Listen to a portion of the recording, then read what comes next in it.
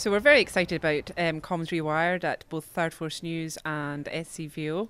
We launched Third Force News Digital this year, so digital is very much at the forefront of our minds.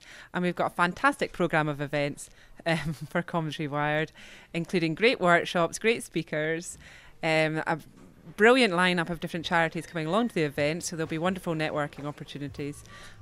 Rewired. I'm going to teach people how to write right. I'm going to use the basics of journalism to talk to people about how they can use conversational language to write online, how they can write entertaining blogs and social media posts, and we're going to throw away some bad habits and try and get a bit better at using words in print. So that we're going to be looking at how people can see some of the opportunities created by digital, and the move towards digital in newsrooms in order to kind of get their stories across. So we're all particularly excited to hear from UNICEF at the end of the day, who are going to tell us all about how they use digital communications to work with the Commonwealth Games to run the Children First campaign, which it was the first time that digital communications and a major international sporting event came together to raise a huge amount of money and awareness of children around the world and children living in poverty. So we're very excited about that.